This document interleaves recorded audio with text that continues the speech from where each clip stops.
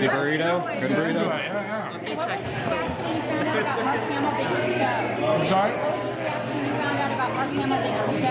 Hell's to the yes. That's ultimately. Have you ever heard a man scream like a woman? Something doesn't happen. Yeah. What is it? I was asking, this is a show that has, in this event like this, has a unique, closer to the fans, that in the history of the show has been very important to the community. How do you feel about them, and how is the show coming, entering, now, what appears to be, exciting? I mean, as far as I'm concerned, they might as well all be executive producers of our show. We've only been able to exist and continue to exist because they've cared enough to fight for us and stay with us and buy sandwiches or go online or send letters and phone calls and everything they could possibly do. And that's a lot of time. It's a lot of time and money and everything. And that was all toward believing in us and what we did together. So, what's a show that in your past you wish you had fought for? Josh? I don't, I'm trying to think. I was a pretty big, I think when I was younger, so I was a guy for 18 guy, probably when I was a kid, so I probably should have fought for 18 harder, We all should have. Right? I feel like Was 18 ever in trouble?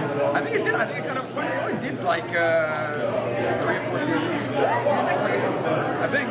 Yeah. I know, it's tragic. So we know there's a lot of musical talent on the show. If there were to be a musical episode of Music Emerald Chuck Morgan, what do you think you would think? Pretty Little Surrey with the fringe on top. We talked a little about the season. Under the sea. Little Mermaid. We talked a little bit about what's going on in the new season, how things are changing, you have an intersect, and how it changes the dynamic and everything. Sure, yeah, I think it. I think it. It's not going to change the dynamic that much. That's my guess. I think that the show is still Chuck, and it's still going to be based heavily around Chuck, and it's just sort of a new obstacle to be thrown at Chuck. Basically, now his friend has this thing that he's had, so he knows the sort of pitfalls of that. He knows what his friend's in for. So obviously Chuck's natural concern for his friend, and there's and then coming to grips with his own abilities without the intersect. So again, I think it's still a sort of it's going to be a Chuck season of how does Chuck handle this new obstacle. And Zach, do you have a little intersect envy now, or are you still ready? No. I mean, look, I've flashed enough. I've flashed a lot. And look, the intersect's one of the coolest things. And I know obviously I'm biased, but it's one of the coolest things that I've ever seen on a television show. It's a really fun thing. You can kind of go anywhere and do anything, and you can be a regular guy who does that.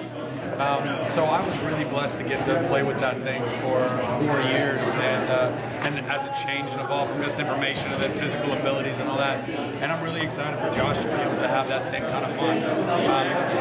And seeing and delighted to watch him just go through the challenges and obstacles of learning 5 lines of Korean in a day or whatever, because it's fun.